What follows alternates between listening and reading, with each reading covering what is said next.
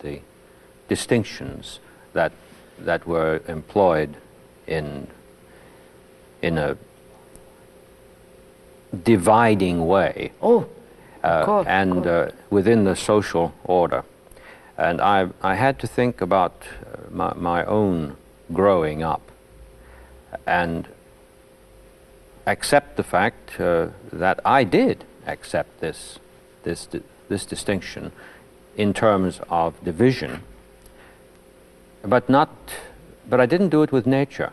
But that set up a conflict in me. Of course.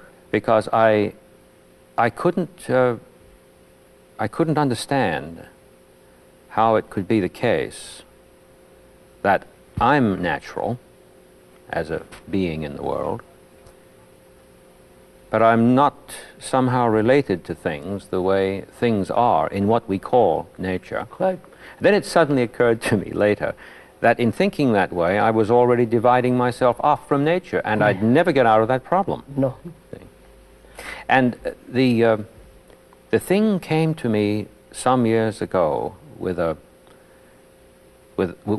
tremendous flash when I was in Bangkok in a temple garden, and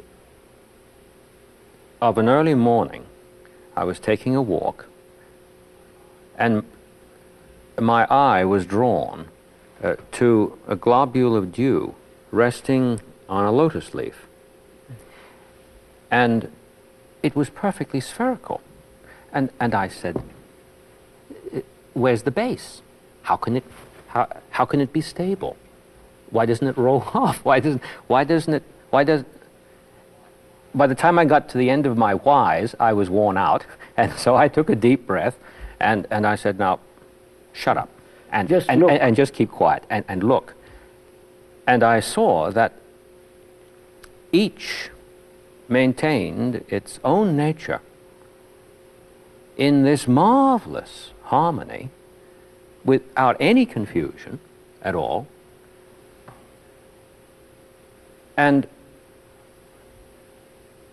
I was just still. Right. Just still.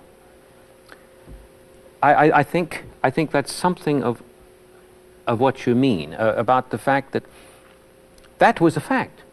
That just remain with the fact. Look at the fact. That marvelous globule on that leaf is the fact. Yeah. Is what is the act. Is what right, is done.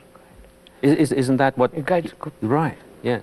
So from this arises, can one educate a student to live a life of non-comparison? Bigger car, lesser car, you follow? Mm-hmm. Dull, you are clever, I am not clever.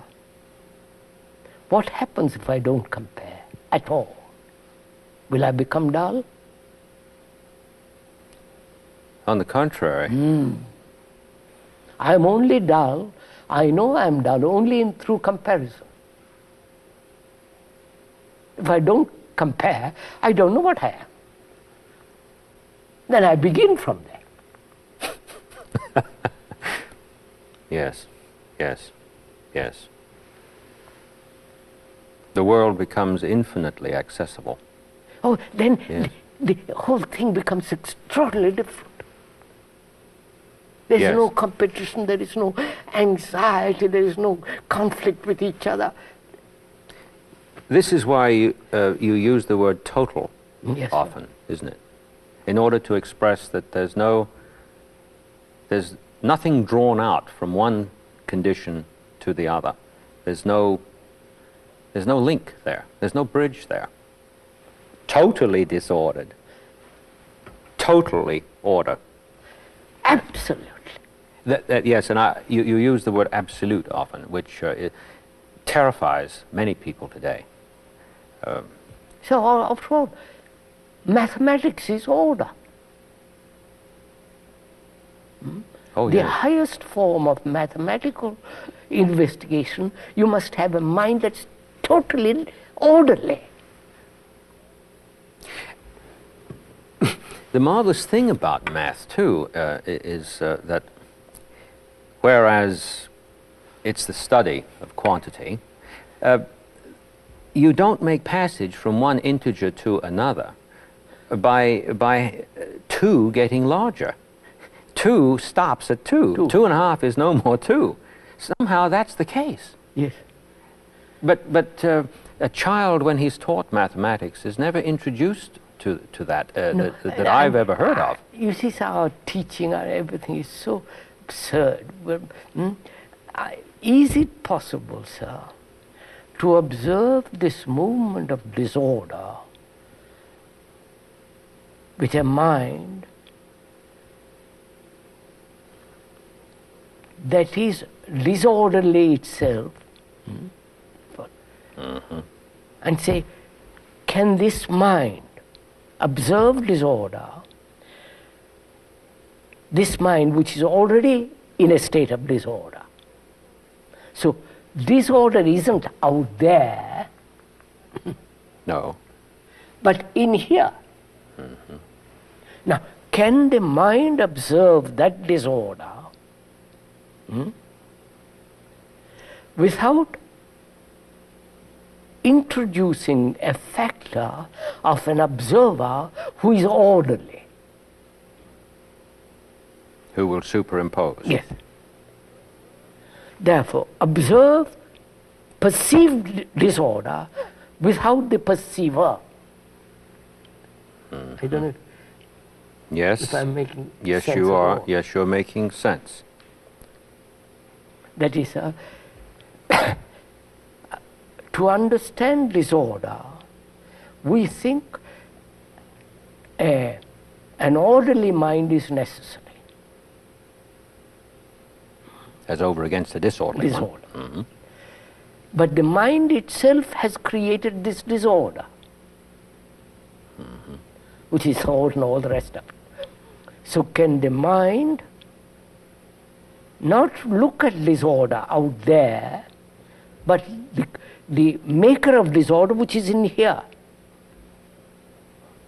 Which is itself the very mind. Mind as itself is disordered. disordered. Yes. But as soon as that is stated conceptually, No. Concepts is finished. yes, That's like but we are using words. we are using words to communicate. Exactly. And what I'm concerned with just for a second is, what are we going to say when we hear the statement that it is the disordered mind that keeps proliferating disorder, but it's Of that course. disordered mind that must see, Yeah. that must see. I'm going to show you that. That- You will see right, in a minute yes, what right. takes place. Yes. Disorder is not outside of me. Disorder is inside of me. That's a fact. Because the mind is disorderly, all its activities must be disorderly.